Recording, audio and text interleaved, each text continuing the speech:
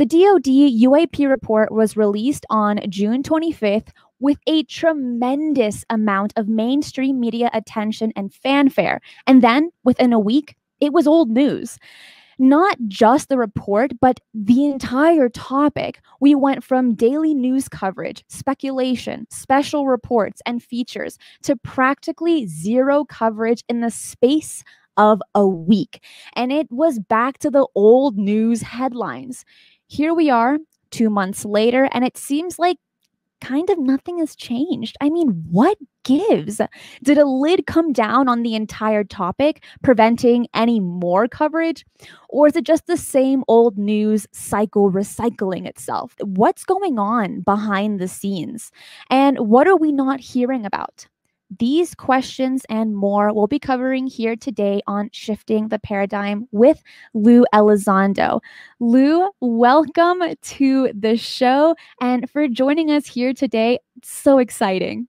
Cristina, thank you so much for having me. Thank you to your wonderful audience. You know, it's always such a blast always talking with you. Absolutely. You know, you said something really interesting, and I've been dying to address this, and I'm going to address it on your show. All right. People say, you know, it's crickets out there. No one's saying anything. There's no new news coverage. Yes, precisely, because real work is being done right now. I'm in the middle of writing a thought piece, you know, and I compare disclosure to three things: nuclear submarines. I compare it to dark energy, and I compare it to earthquakes. Why is that? Because all of these things occur and exist, and you can't see it. You can't see it. You can't really. It's hard to detect. But just because you can't see something doesn't mean that there's not something happening beyond what you can observe. You know, earthquakes, the same thing, right? You have all this energy and movement occurring right beneath your feet in the Earth's crust. And it's only when there's a sudden release of energy does everybody now feel the effects, right? Well, it's the same thing with disclosure. There's a lot of things happening behind the curtain right now, a lot of exciting things that are really taking this conversation to the next level. Unfortunately, the general public doesn't see it, because some of these things haven't yet come quite to fruition. But make no mistake, Cristina, we are absolutely 110% engaged. And I think your audience is going to be absolutely thrilled when some of this stuff comes to light, because you know what? It is going to have a big media splash. There is 60 Minutes that's going to be replaying their episode on this topic again this Sunday. And they're doing that because they tend to do repeats. Their best shows, they do repeats during off season. But there's a reason why they're doing it. And I think there's a lot happening. I don't think, actually, I know, because we're part of some of those efforts. But again, there's a lot going on. Just like I talked about earthquakes, you know, a nuclear submarine. This is if you will, a submarine is a boat basically that goes underwater.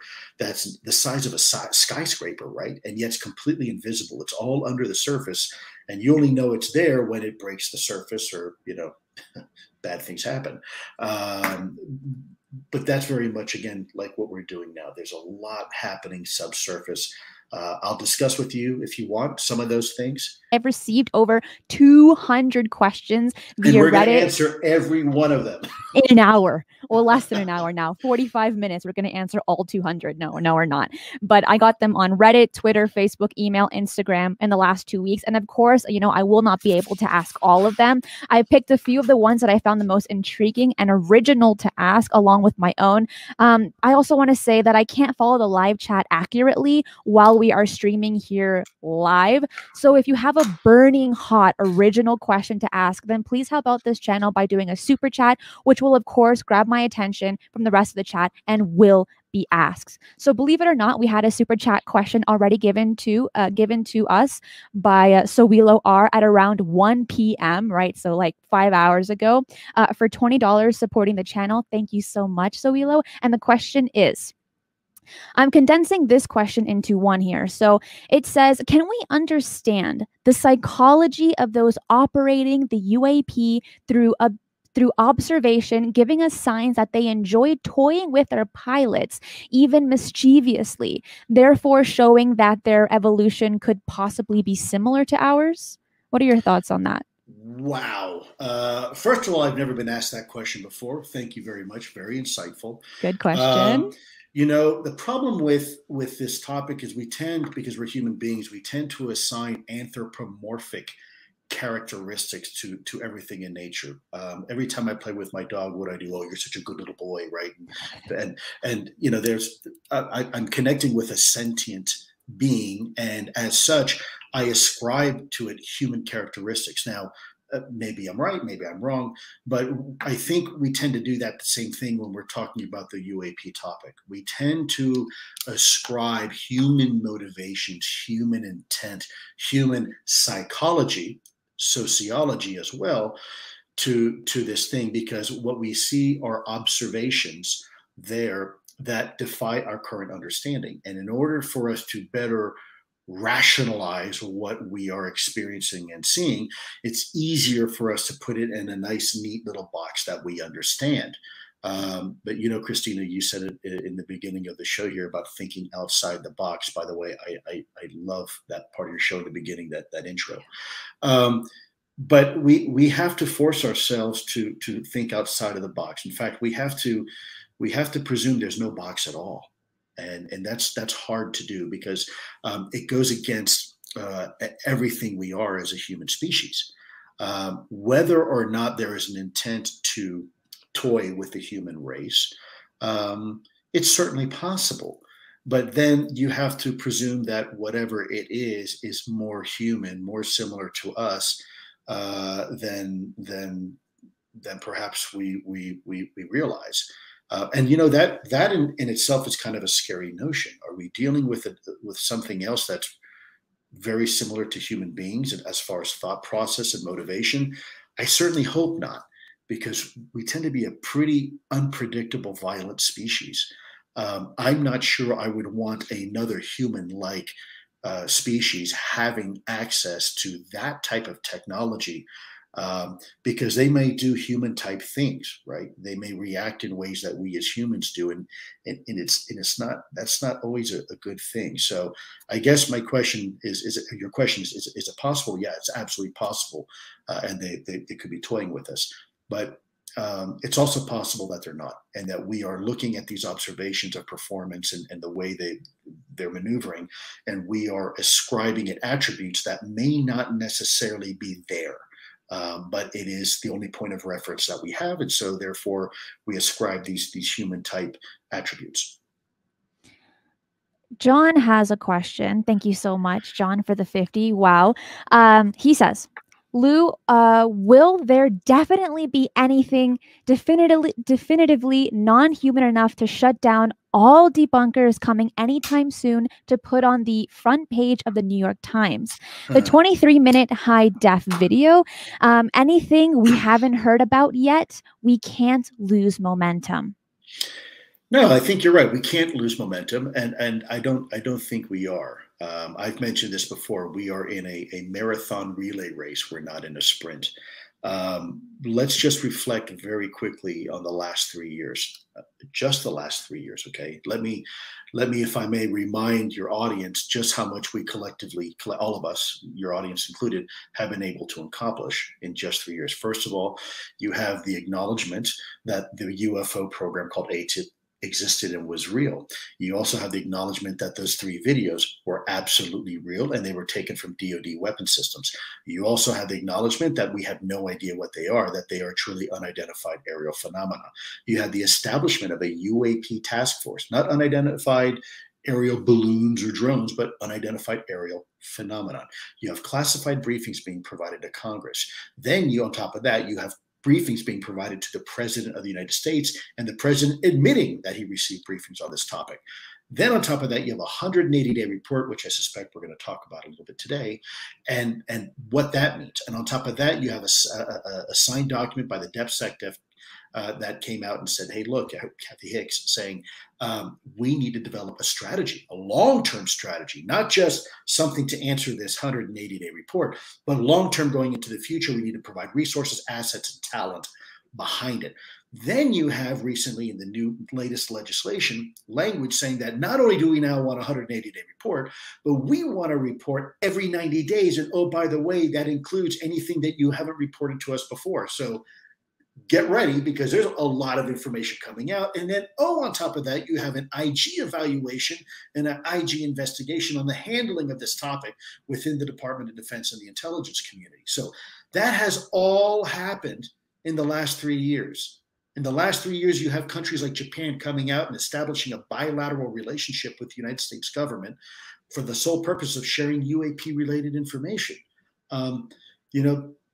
That ain't a bad track record, folks, and you all made that happen. So yeah, I get it. We're itchy for we're waiting for that next dopamine hit, but let's not lose sight of how far we really have come and where we need to go. The last thing we want to do is prematurely do something that is not quite ready for prime time, and it winds up working counter to what we're trying to do. So the good news is there's a lot happening, and there's going to be a lot more happening. I said we're firmly into third gear right now, and we are. There's some things in the next 2 and 3 months that I'm personally involved with, and my colleagues like Chris Mellon, that I think, if the public were to find out, they'd be pretty surprised and extremely excited. We're moving right along. Oh my gosh.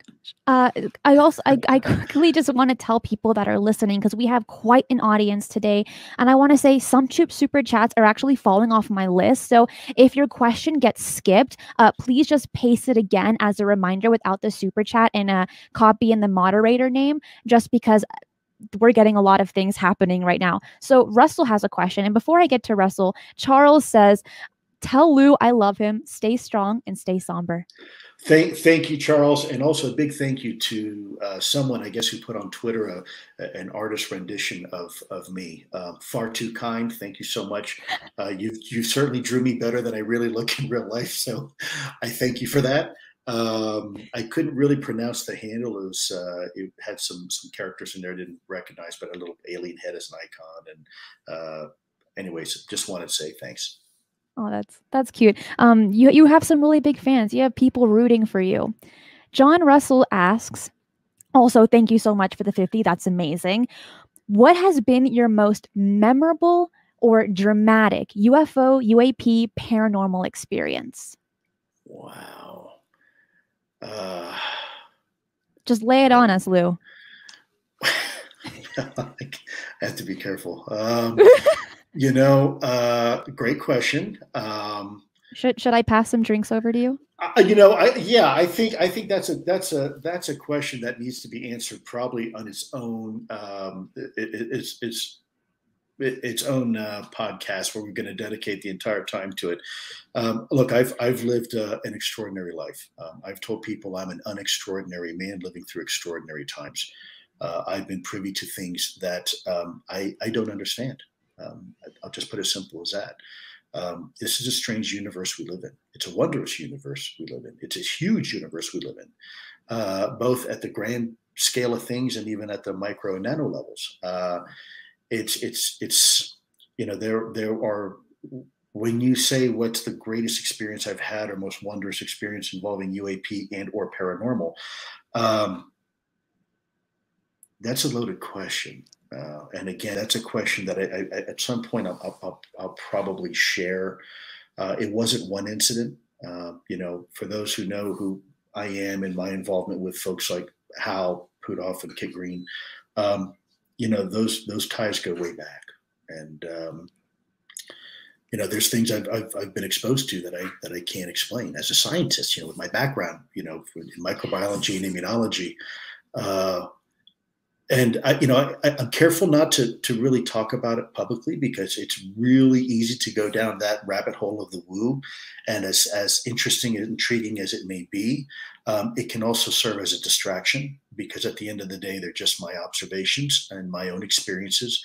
And I wouldn't want that to taint the collection of information and analysis that needs to be done in the UAP topic. A lot of the best reporters, you have no idea what political affiliation they are. You don't know if they're conservative or liberal. You don't know what religion they are.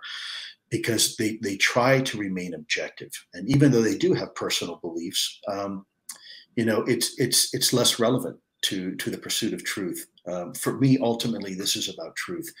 And, there's a lot of truth out there. And, one just has to talk to indigenous people here in our country that have been here for millennia. They have incredible, fascinating stories. I think there's a lot to be said, and I hope one day I can share some of my experiences in a way that people aren't going to judge me or judge anybody else I was with. The problem is we're too early in the conversation right now. It's too much of a distraction.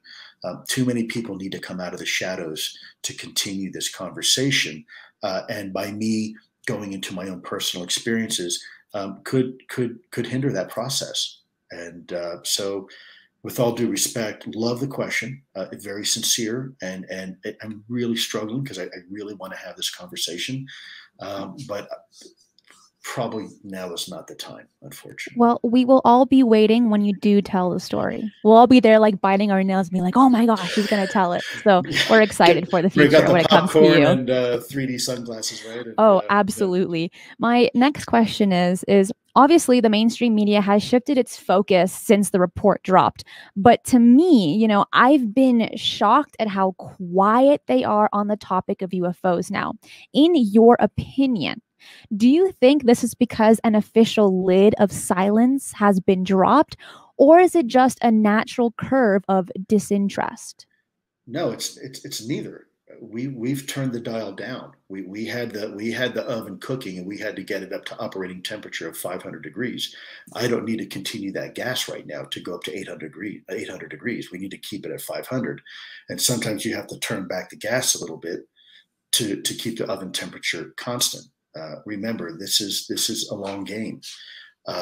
You don't want to waste all your magic bullets, your rounds, prematurely. Everything has to be very strategic. This is a long-term campaign, and this isn't just this isn't the Super Bowl where we have a halftime show and you have pyrotechnics and whatnot. This is real life, and what we're trying to do is keep this conversation going and letting people catch their breath. There's a lot of things happening in the world right now that demand our attention. There's things like Afghanistan, there's things like COVID and the new Delta variant. We have to let people catch their breath, and we can't be selfish and just dominate and consume the narrative 24 hours a day, because people will get fatigued and eventually they'll get annoyed. So again, this is something that comes in waves. I've said this before for the last 3 years. We're not in the business of satisfying idle curiosity. We're in the business of disclosure. And to do disclosure right, you have to be very methodical about it, very strategic about it. But know that there's a lot happening right now. We have, some of us have deliberately made the decision to throttle back a little bit and let everything else catch up, and then continue to move forward, if that makes sense. And by the way, I know I'm going to be upsetting some people out there saying, you don't have the right to do that. Well, it's not just me. I mean, anybody can get up here and champion the cause if they want to, but it's a strategy we collectively have chosen to take, because quality matters, right? Who in the media is presenting the information? What is the evidence that they're presenting? The last thing you want to do is make some proclamation and not have the evidence to back it up, because that will hurt disclosure. Oh, yeah. And all of us definitely want quality over quantity. Do you want to have a McDonald's burger, or do you want to have a really good burger? Yeah. Okay. Do you want Ruth's Chris, or, do you want something else? John has another question, and he says, Lou, your thoughts on Sam Harris saying he and his science colleagues are getting classified, better videos from the CIA that show it's non-human, and he says they need his advice for how to break the truth to the public. Who's Sam Harris, if I may ask? That's a serious question. Hopefully John can clarify that. Well, because I also don't know. if you're receiving briefing from the CIA, then clearly you're obviously in the Scattered Castles and JWIC's database, right? So I should be able to pull you up and see if you have a top secret clearance and where your tickets are being held, and see that you're having these meetings with these individuals that you claim you have. If you do, great. Welcome to the party. It's about time. But if you're just talking crap and full of crap and just making nonsensical claims without evidence, then I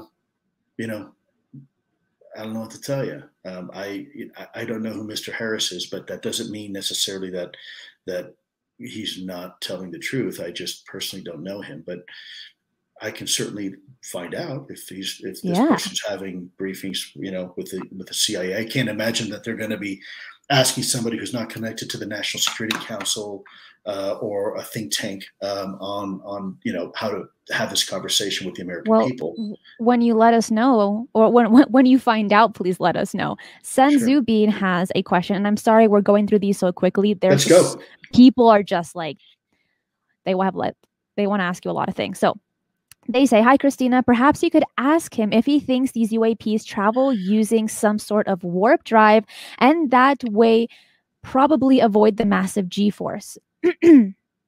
Wow. Sen Zubin, is that how you pronounce that? I'm gonna guess so. I like the name. I do too. Yeah, I love it. That's certainly one of the hypotheses. I'd say probably at this point more of a theory than even a hypothesis. There's a lot of mathematical equations. In fact, give me a second. I'm going to show you something. Hold on. All right. Guys, I want to say thank you for everyone that is watching, that has questions, that even sent in questions through the emails, Reddit, Twitter, through everything. He's a great guy to ask questions too. One of the books that we had in ATIP that I looked at a lot was this book here. Okay. And it's Frontiers of Propulsion Science. And you can see in there that it's some names you might recognize there. And when you open this book up, it's really just a huge amount of mathematical equations there you go, mathematical equations and whatnot. This is important because this is exactly how we look at the potential of what advanced propulsion might look like, and what those signatures might look like. And so, is it possible that these things are warping space-time? That certainly seems, to be a really, really good theory. Certainly the mathematical equations and scientific models suggest that.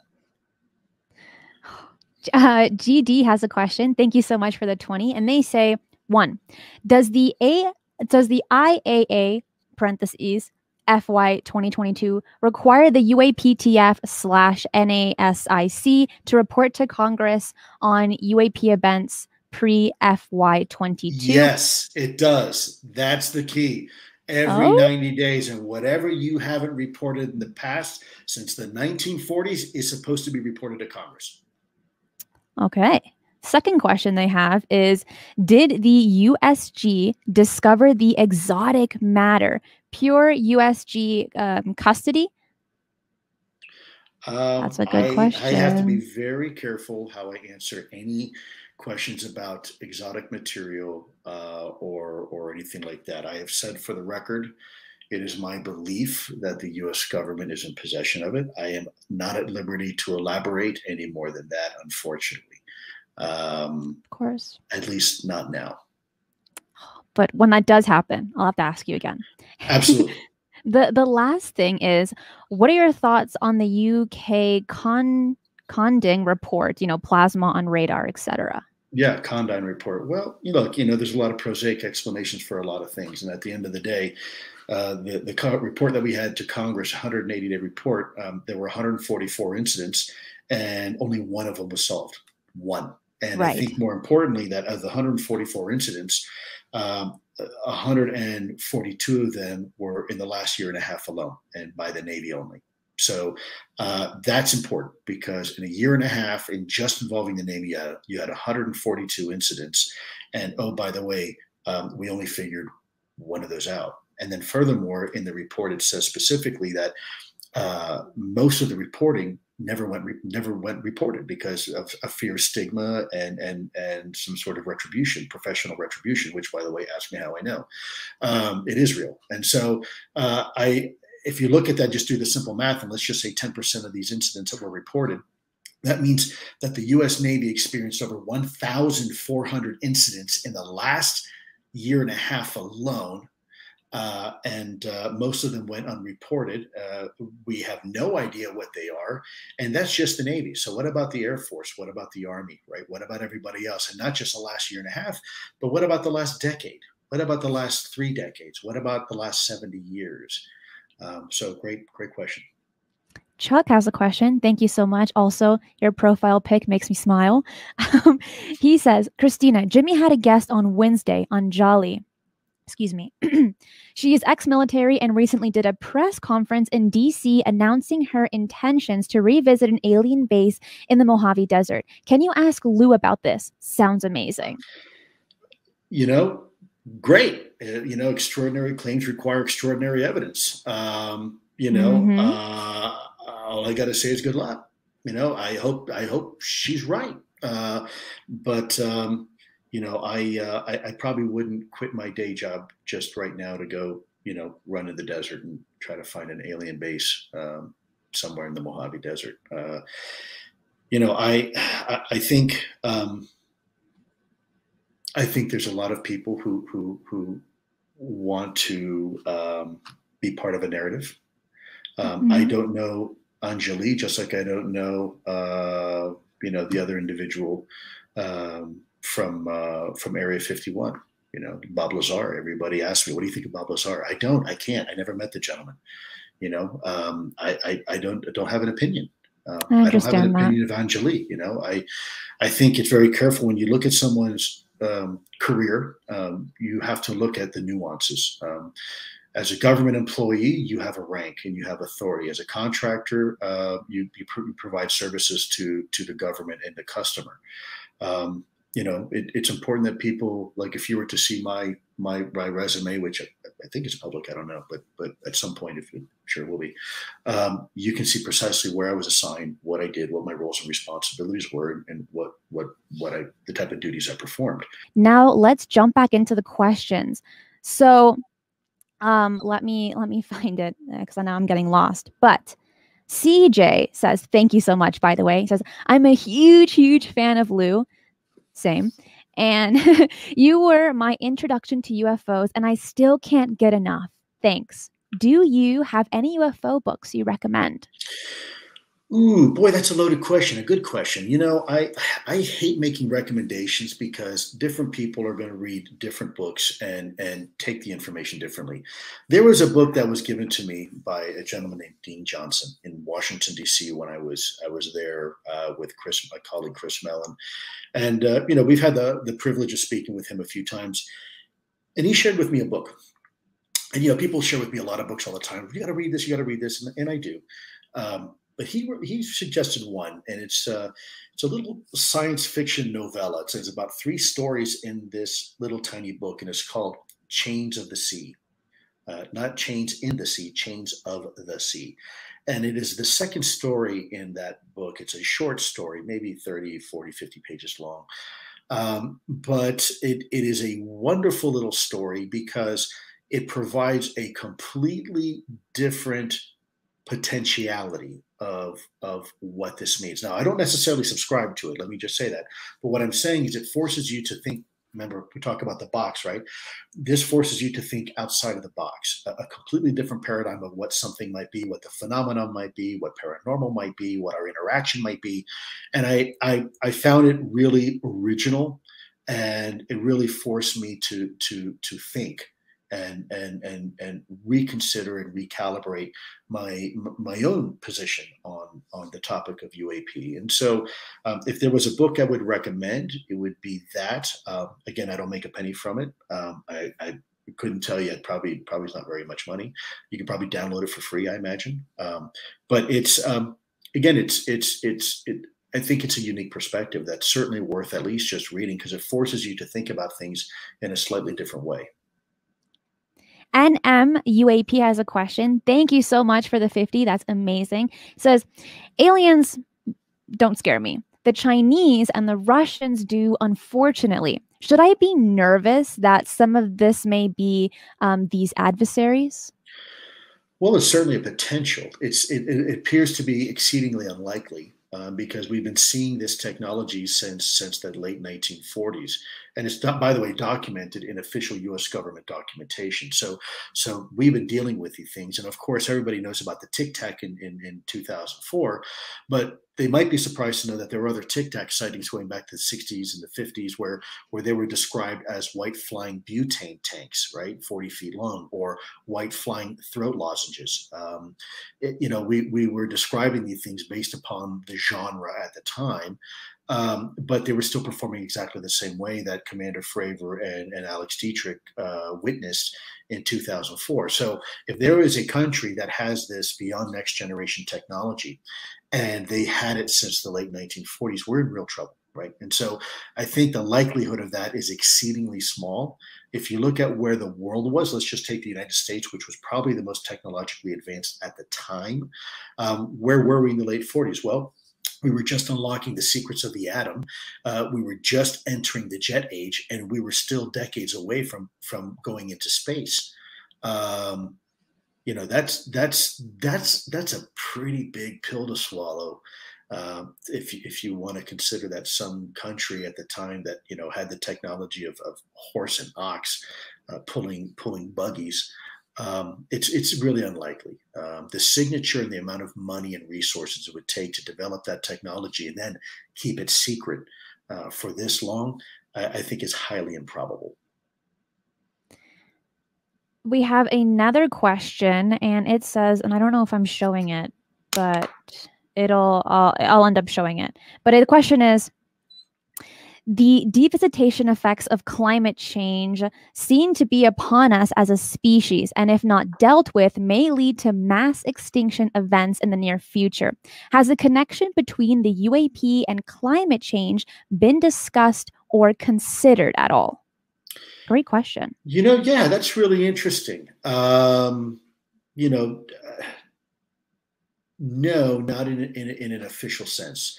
It's been bantered about by some people who've kind of quietly expressed that opinion that, hey, maybe the two are related, but there's never been any earnest study into that. Not that I'm aware of, certainly not with ATIP. But it's interesting. It really is an interesting question, and maybe that's something that maybe we should consider. I think, why not? And that was somewhat of a popular question when I had posted it online. I did get a few questions on something in between those lines. John has another question. Thank you. And says, Lou, some high-level people have said that the public should not know the truth, can't handle it, but they're already been way more than enough to admit by higher ups to admit it's non-human. What are your thoughts? Well, boy, this is going to get me in trouble too. I hate going back and forth on this, and I do.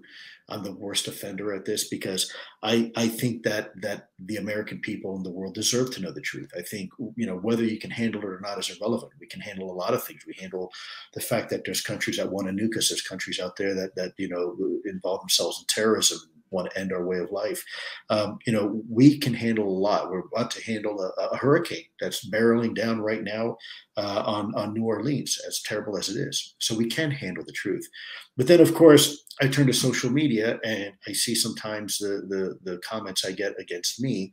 And, I scratch my head and say, well, you know what, maybe they can't handle the truth. Maybe here they're shooting the messenger. I'm just trying to give them what they wanted, and now I'm the bad guy and the enemy. And I can't tell you how many times I slam the computer shut and say, you know what, screw them. They can't handle the truth. They don't deserve the truth. Let them live in darkness, and maybe in 100 years I'll be ready. I'm being honest with you. But then, of course, I'll have a chance to kind of sit down for a second, take a breath, and collect my thoughts and say, okay, enough of the pity party. Let's get back to work, roll our sleeves up, and let's continue to have this conversation. So I get it. I do think that people can handle the truth. I'm committed to the truth. In fact, I don't think you can have freedom without truth. The two go hand in hand. you can't claim to be a free society if you don't pursue the truth and you don't provide the truth to your citizens. You're just at that point, it's just propaganda and tyranny. UAP has a question, and it says, did Lou ever visit Skinwalker Ranch? And if he did he experience anything unusual? I'm going to let somebody else. Skinwalker Ranch is a fascinating place, and I will tell you, there's definitely things, in my opinion, that go bump in the night. I know it's probably not very pleasant to think about, but I've seen enough evidence to suggest that there's something going on there. I would recommend talking to Brandon Fugel, only because he's the new owner of that facility. I am certainly not qualified. A lot of that work was done under the auspices of OSAP and under Bob Bigelow and the former director before me. They're certainly more qualified to tell you what they think about Skinwalker Ranch. Am I aware of some pretty weird things happening there? Absolutely. Am I aware of some of these things happening to my own people? Yeah, I am. But that's when are you going to write a book, Lou? When are you going to write a book? No, I want to read my book. it would already be a New York bestseller. Preston has a question. Says, Lou, grateful for your dedication to this topic. Can you assure us this is a true unknown and not related to Nemesis / Palladium type programs? Yeah, Palladium. So he's Palladium, talking about he or she is Preston is talking about electronic warfare. The problem with electronic warfare, it works off the electromagnetic spectrum, and I can't go into too much detail because we would get into some sensitive stuff. But the bottom line is, you can spoof a radar, but you can't spoof the human eye. That's just the bottom line. So any type of electronic warfare, yes, you can fool a radar into thinking an object is either there or it's not there, or there's a bunch of them. But you can't fool the human eye, and you can't fool gun camera footage.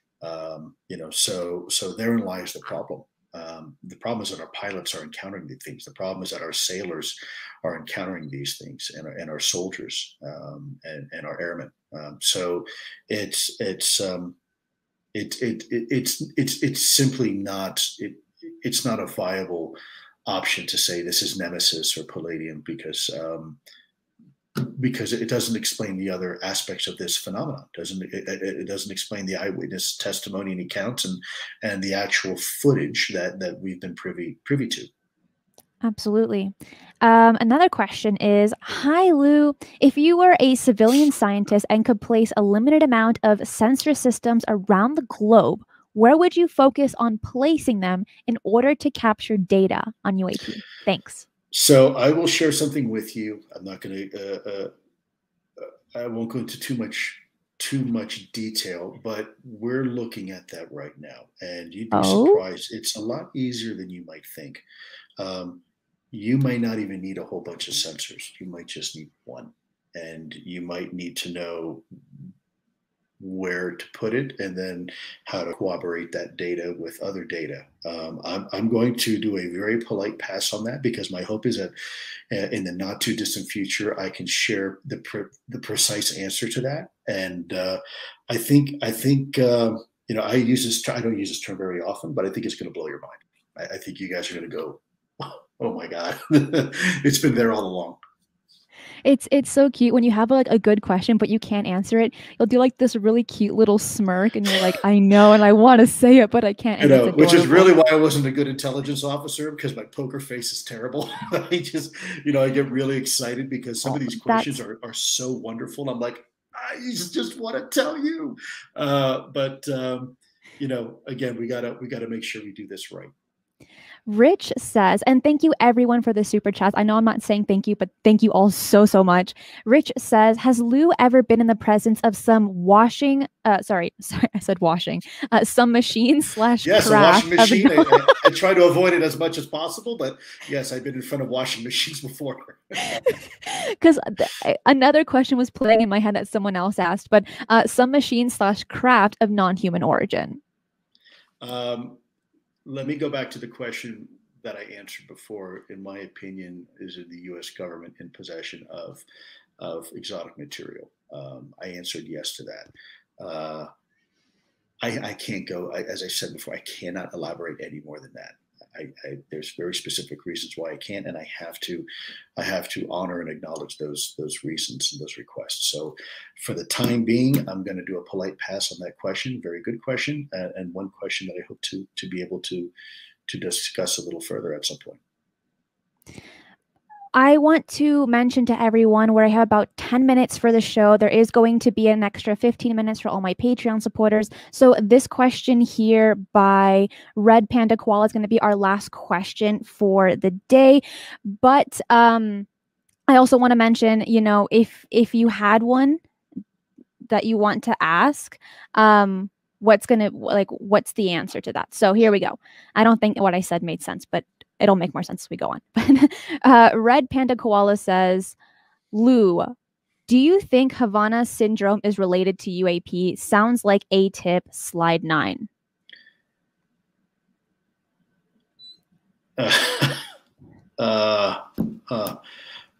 First of all, a profoundly relevant question. One that I'm not prepared to answer right now. I'm thinking in my mind right now the number of individuals that would be breathing down my neck if I could go into that. You know, there's some very interesting peculiarities. I am not qualified to discuss the nuances of Havana syndrome. I think we are still trying to figure that out.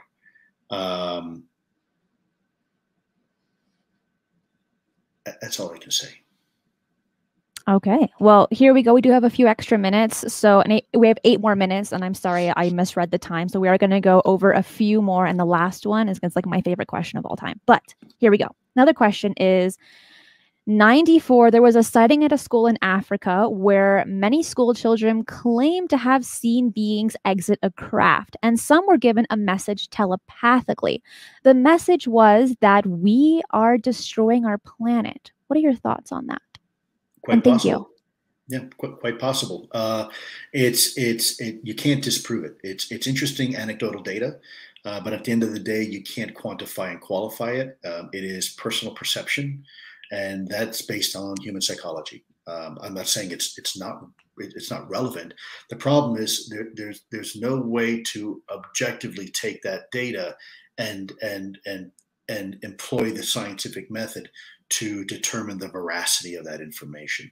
And so as a result of that, we didn't really include that type of data into our ATIP efforts later on, certainly when I was in charge of the effort, because from a DoD perspective, a Department of Defense perspective, there was no way I could go to a leader in the government and say, hey, sir, hey, ma'am, you know, these kids claim to have telepathic communication with these beings, whatever they may be.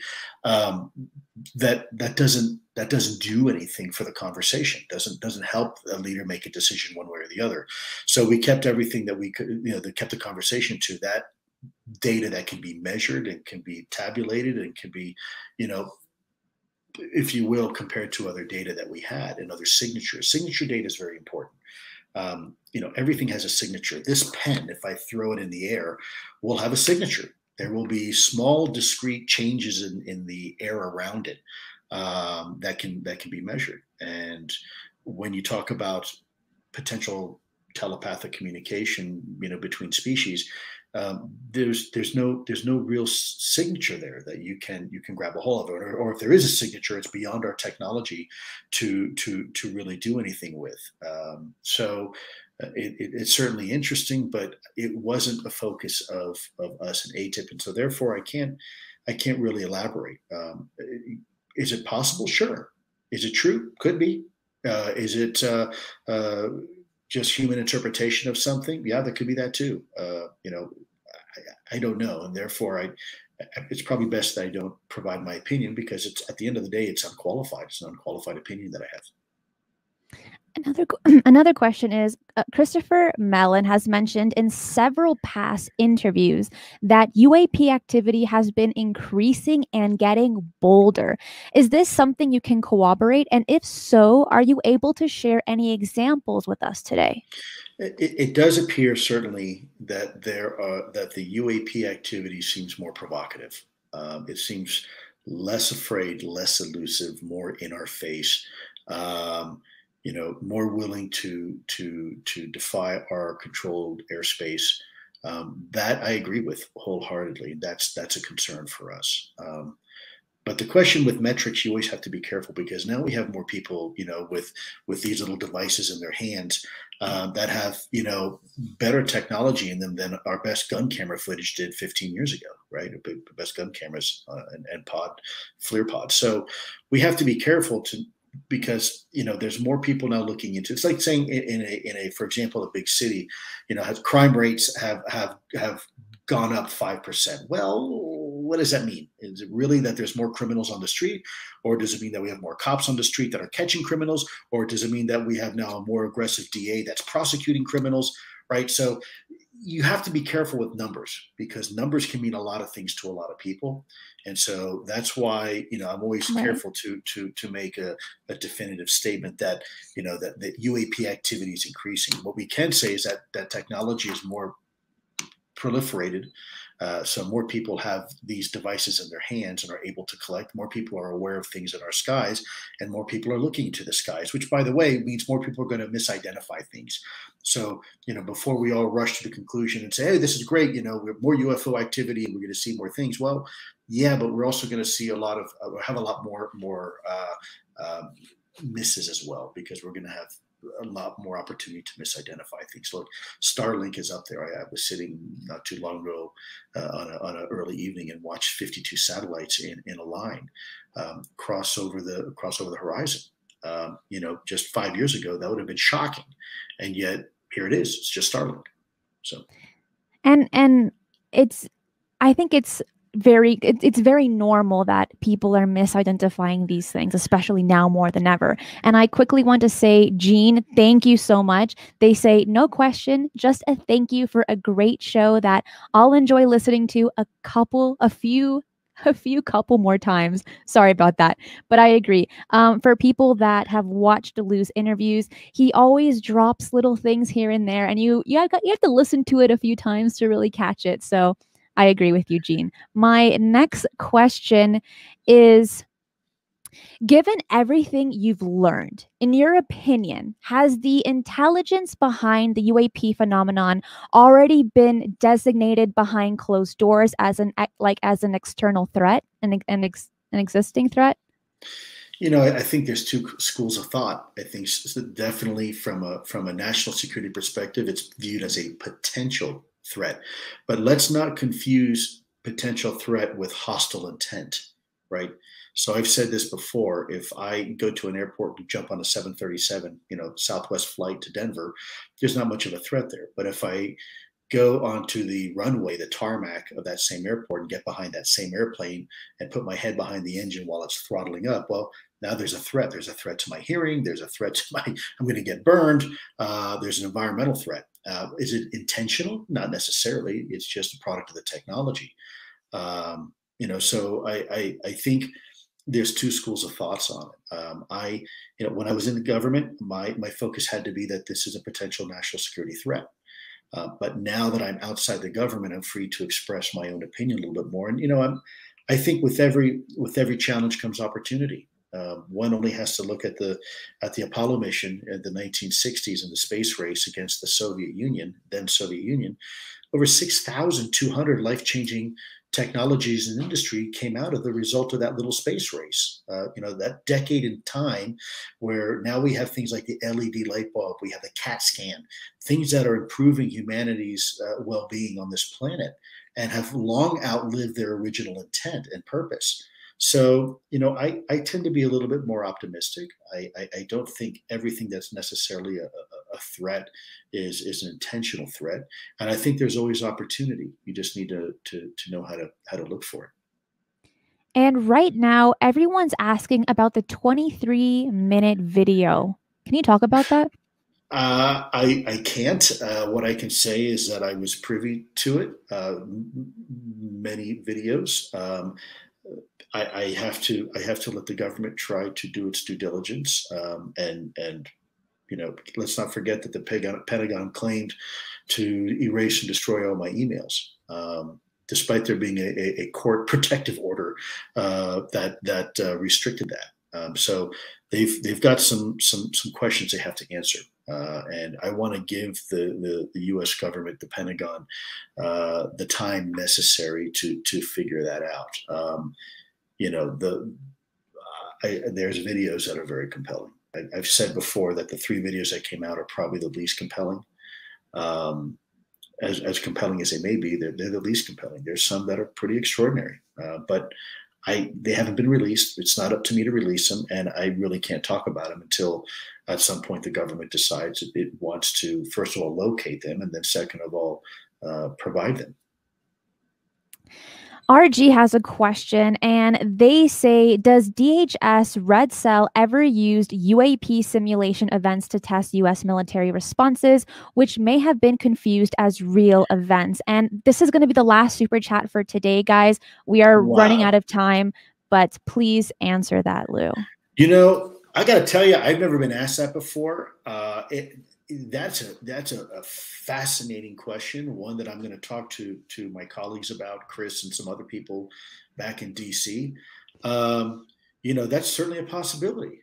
I've personally never considered that before, and that's why I love doing these, because your audience is so sophisticated. They're always coming up with these great questions, and I can't tell you how many times that these questions will come up, and I'll go run right back to DC, be like, hey guys, we got to talk. That's great. That's great. I'm not avoiding the question. I simply don't know. But I can tell you this. I promise you this. I will ask the question, and I will report back what I find. And here is our last question for the show. What is one question you haven't been asked but wish you had been? What is it, and what's the answer? Because you've done thousands of interviews. I have, and there's so many questions that still need to be asked. There isn't one that's better than the other, because we're putting together a jigsaw puzzle, right? It's no one piece of that jigsaw puzzle is going to put the whole puzzle together and give you that aha moment. There it is. Now the whole puzzle comes together. That's not the way it works. All pieces are critical. All pieces are important. I personally don't have the patience to put together a jigsaw puzzle, because it drives me crazy, because every single piece is important. And what I do is I do what most people do. I kind of categorize them according to shapes. They have straight edges. Okay, these are going to be on the perimeter, and color. Okay, this is probably part of that scene and whatnot.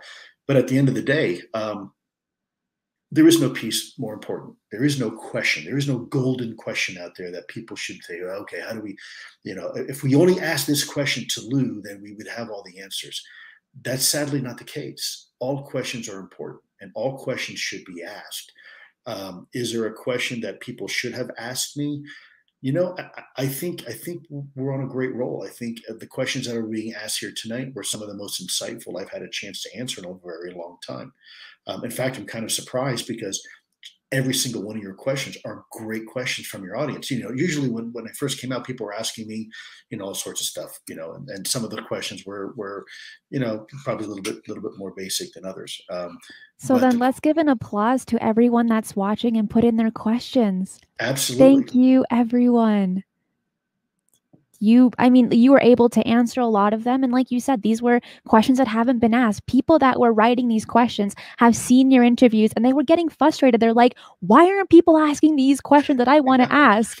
So I think I was very lucky to be able to host this today and actually have people ask their questions along with the ones that were sent to me prior. And overall, it's been such a blessing for you to be here with me today and Cristina, to have this conversation. No, I assure you it's the other way around. It is, look, we are only succeed. I've said this before. I'm going to say it again, because, I don't know if people don't believe me or what, but look, we're only where we are today because we can collectively have this conversation. The only reason why you can do what you do is because you have an audience that's listening, that's interested. And that's the only reason why I can come out and I can have the conversation I'm having. So at the end of the day, we're only here because of your audience. It's incredible. It's not me. And I don't know how to emphasize that enough. A lot of people kind of look up to me in a way that Frankly, I don't deserve. I really don't deserve it. The credit goes to your audience and folks like you.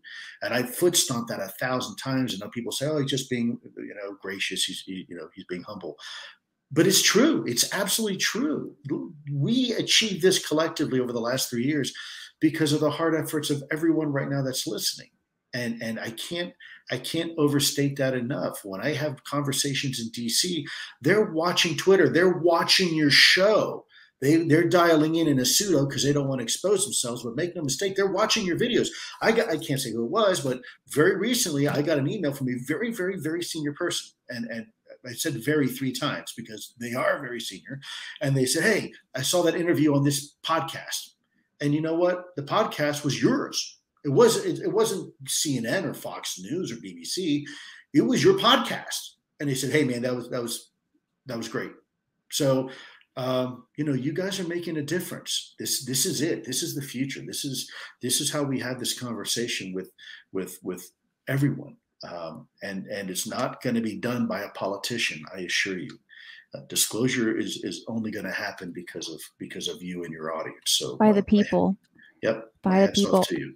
And I want to say again, thank you for you, Lou, for being here, for all of the super chats, for everyone participating, for all of my Patreon supporters. I do want to let you know that we are going to have an extra 15-minute segment just for the Patreon supporters that will be uploaded later today. So keep an eye out for those that are, or if you want to be one, it really supports my channel. And you get to see all the guests, or I think almost all of them, get an exclusive 15 minutes as well.